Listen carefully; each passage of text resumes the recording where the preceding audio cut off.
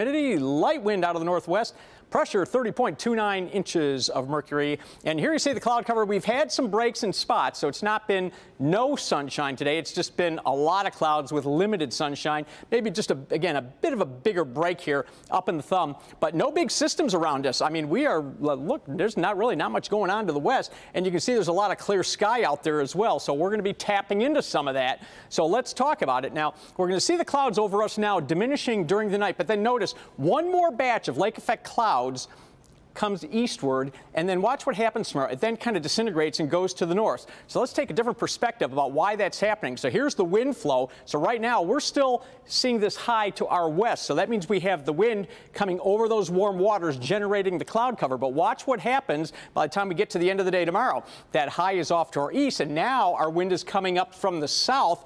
That cuts off the lake, and so that gets rid of the cloud cover. So picking it back up here on the model at 5 o'clock tomorrow, notice as we move through the weekend, just some harmless patches of clouds, just little ribbons coming through from time to time.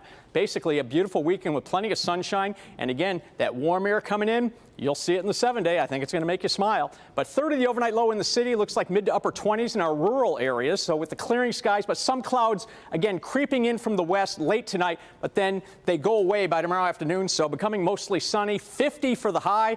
And then we start the incremental warming. So you see 50 again tomorrow, 53 on Saturday. Again, I wish that game at the big house was an afternoon game and not a night game. But anyhow, 53 Saturday, 59 on Sunday, 62 on Monday. Devin, you want to get me a tea time? If you could do that, I'd really appreciate it. And then beyond that, you can see we start to get a little more unsettled with rain chances, but we stay in the 50s. We do cool off, but remember, our average high is, by this point, 53, 54 degrees. So we're basically going to cool off back to normal by the middle of next week, guys. But enjoy the next 4 days. Beautiful sunshine. Not too bad.